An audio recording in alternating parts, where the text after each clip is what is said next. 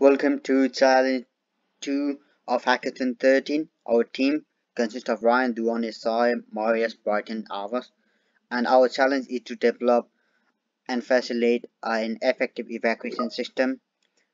We are trying to establish a user-friendly interface to capture status and safety, and the current system has flaws like a potential human error. So we are trying to get a better way to solve it. Our solution is given by Duane. The solution we've devised pulls in employee data from Microsoft Excel, uses a form which is built in Microsoft Power Apps, which then uses Microsoft Flow to trigger a series of events and actions, which ends up in a Power BI report. In the event of an emergency, a registered admin or member of the team will have access to the Safety Check app. They will then click on the Initiate Mark Safe button, which will then send an email to the manager with a Power BI report. This will also send an email to all of the members of staff which were on site and have checked in for the day at work. What will then happen is that all members of staff that had checked in for the day will receive a link to the safe register. It will automatically recognise who they are. They'll then be responsible for marking themselves safe. And if they see any colleagues around them or any visitors around them, they can then check in on their behalf. Once they've checked in themselves and any colleagues or people around them, click on Submit Form. This will then feed back into the Dataverse where all the data is stored, which automatically feeds in and updates the Power BI report. Thank you for that, Duane. Once the Power App trigger is activated, it will run the following flow. Firstly, it will pull through the table of all staff that have checked into the site for a predefined date.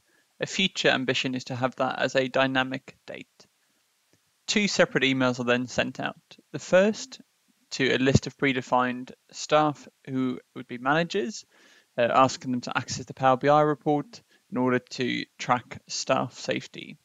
The second email that will be sent is to all staff that have checked in, requesting that they mark themselves as safe through the Power App. The two emails are shown here, the first being for the managers and the second for staff. And I'll hand over to Ryan to talk you through the Power BI report. So this is the report that we put together. It will show for any specified date how many people were scheduled to be on site, how many people were on site in total, including both your workers and any visitors that there were to the site. And it will also be fed the results of the app from Dataverse to know how many people have actually checked in following the safety event. You can actually see this on an individual basis as well. So who has and who hasn't checked in. This information can then be fed into the emergency services to aid any of their recovery efforts. A couple of benefits from the app and the process as a whole. The first being, from a health and safety perspective, it would eliminate the need to gather in large groups. So following any evacuation event, everyone would be able to just go their own way, go home and mark themselves as safe. The app has been kept as simple as possible, so it's really user friendly. So as long as you can get access to a mobile or a computer, you can mark yourself and your colleagues as safe. And with the report, it allows for an accurate tracking of staff. So this can help the emergency services and eliminate the need of any recovery efforts for people who are already safe. Some of the obstacles that can be faced with the proposed flow is that maintaining connection between systems, and as we propose that we'll be contacting employees via emails, so allowing staff to be contacted via mobile, and also due to human error as the text is entered by the visitors in open text. So there may be an obstacle in ensuring that we are getting accurate details from the visitors.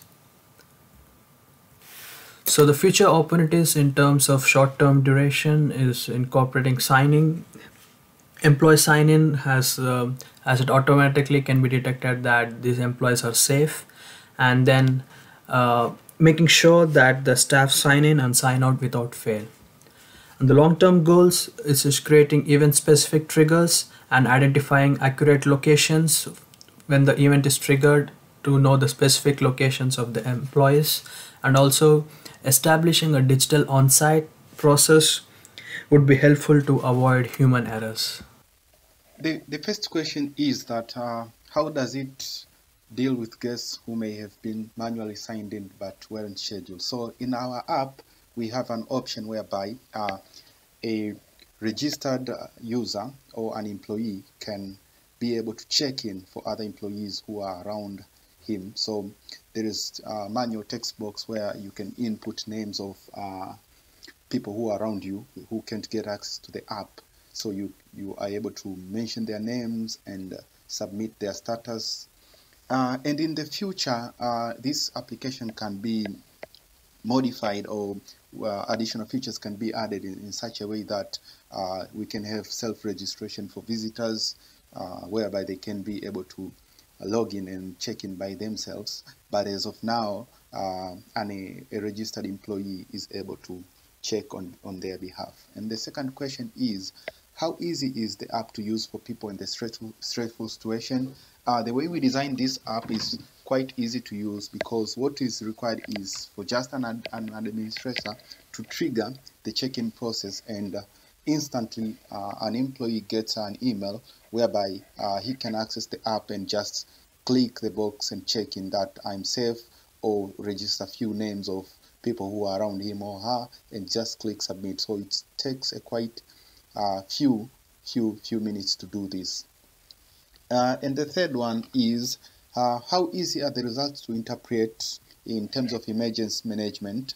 From the Power BI, there's a report that directly shows you who is safe and who is not safe. So basically, if you're looking at that report, you can easily identify who is not safe and focus more on them if it's designing an evacuation procedure or doing something at the moment you can do, and you will not need to worry for those people who are already marked safe.